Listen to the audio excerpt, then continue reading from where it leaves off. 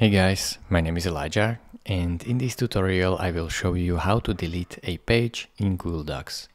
So I have the second page and now I want to delete it, so I will select all the text in the page and then press backspace and then backspace again, and as you can see the text has disappeared.